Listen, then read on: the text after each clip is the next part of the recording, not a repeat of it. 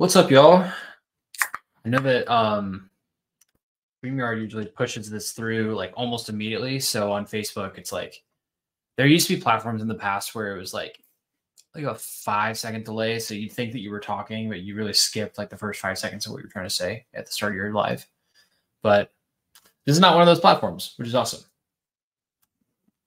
So we are in the second part of the series here where we're setting up Message Hub, and there's a handful of different connections, but there was really 3 that I really wanted to focus on.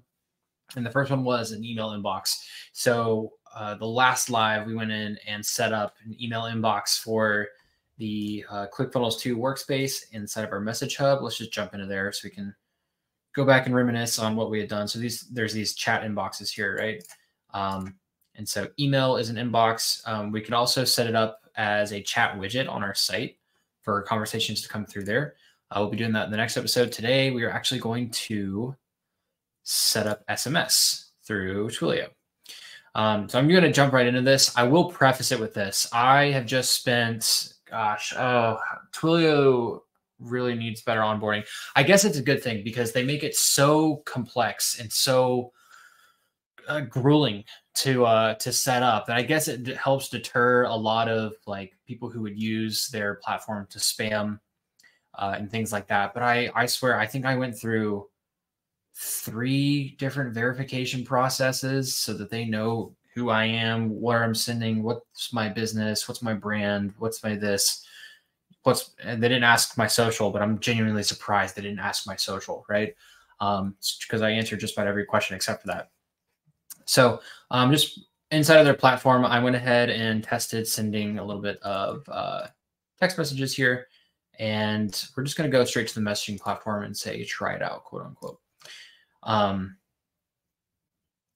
Yeah, so inside of here, there's going to be a few things that you need to fetch. And I think in here, we want to go to phone numbers and active numbers and click into your active number. And there's supposed to be some kind of, actually, you know what, let's just start with what they asked me in the first place, right? So there's 2 API SMS providers. First one we're going to use here is Twilio. And this inbox is going to be FP SMS Twilio.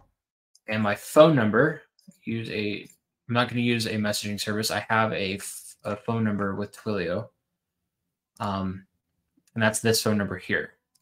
So we're going to copy the phone number. I'll just get rid of all this stuff. And I guess I'm registered United States, so it probably needs to be +1 right there. Okay. So then we need to go back to, I guess it's messaging overview, and there should be, oh man, there's supposed to be somewhere inside of here that is like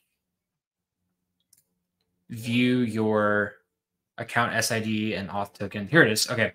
So their dashboard, however you get into their dashboard. Again, their UI is very complex. I'm not a huge fan of it, but if you get to your dashboard, go to your account info, and you want to copy this account SID. I'm not going to show the auth token here. And I click show. That's amazing. I wish I could generate new stuff, but honestly, this is all like test stuff anyway, so the account's going to go down shortly after this. I can't believe I clicked show. I meant to click copy. That's so funny. All right, so we're going to take the account SID, okay, and then the auth token. I'm hilarious. That reminds me, the other day, man, I was cutting up peppers to make dinner, and the way that I cut peppers, like bell peppers, is that I'll slice down the sides and then throw the center with all the seeds down into the trash. And I did that, and then I went and chopped all the sides that I did, and then I took the sides and I scooped it right in the trash. I mean, you could not. And I looked and I shouted out in the room, "What am I doing?" And Liz was like, "Oh wait, what's going on?" I was like, "I just dumped the peppers in the trash." That felt like one of those moments. It's like, I'm not going to do this thing where I show you guys what my auth token is, and then boom. So anywho, that's all good. So we're going to copy the auth token and paste that there. And we want Jimmy as an agent. Okay, my inbox is ready. So I can now engage with customers through my SMS channel. So honestly, like once you get your Twilio account set up, like that's the grueling part. Connecting all the dots with your account, like SID and your auth token and stuff like that. That part's really, really fast. So I'm just going to copy this because it says you have to configure the message callback URL inside of Twilio. And so the callback URL, let me see where they want us to put that. So it's on the phone number and then messaging configuration. So we want to go to the phone number, active numbers here. And then I think down here is messaging configuration. Perfect. All right. So we want to drop in that one right there. Webhook for CF callback, save configuration. Cool. Okay. Now comes the moment of truth. I know that there's like error stuff on the page here. Emergency address may incur $75 charge. I mean, just come on, guys. I'm gonna ignore this for now. I did this just to like test out how Twilio works. So we're gonna find out what happens if I don't know, incur a $75 charge because whatever emergency number is not set up. Who cares? All right. So now we have a new inbox, this SMS Twilio inbox. So I'm going to text from my cell phone this number. I think I have right here. All right. Hey, does this work, Jimmy? With an exclamation mark. So I texted that number, and let's see if this incoming message webhook pushes my phone number. It's sweet. Okay. This is awesome, guys.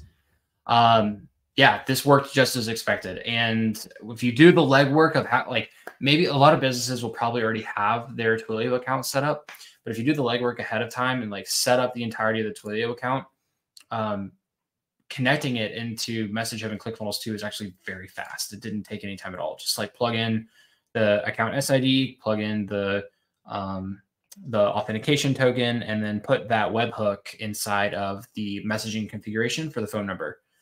And then it's done. And now I can go back and forth and say, hey, yes, this is live on Facebook. Sweet. We can send that back. And then,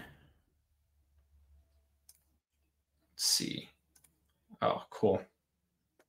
And it's already responded back to me. Hey, yes, this is live on Facebook. Please work.